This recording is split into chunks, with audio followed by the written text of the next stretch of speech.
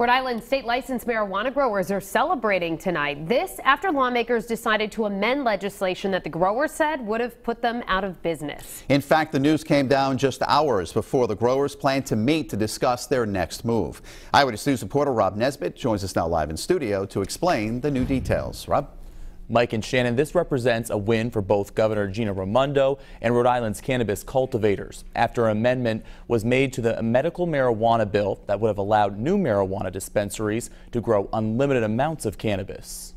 Oh, sure. Thank you, guys. When this meeting of the Rhode Island Cannabis Association was organized, President Katie Sokol-Rakowicz thought it would be to rally against the proposed legislation, but instead, thanks for being here. Of course. It turned into a celebration after House and Senate leaders amended the medical marijuana bill. Rakowicz says the old bill would have allowed 6 new compassion centers to grow unlimited amounts of marijuana, putting cultivators out of business. I'm so grateful that the General Assembly heard us.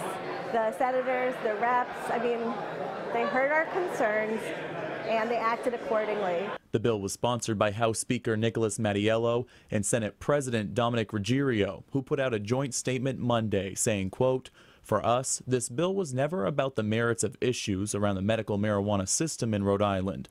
This legislation was only about separation of powers issues. The bill now only repeals the so-called legislative veto over marijuana regulations that lawmakers gave themselves last year."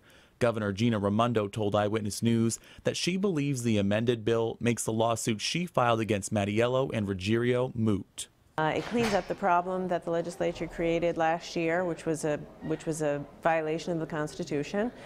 So I appreciate that they listened, and I appreciate that it looks like they're going to send me something I can sign.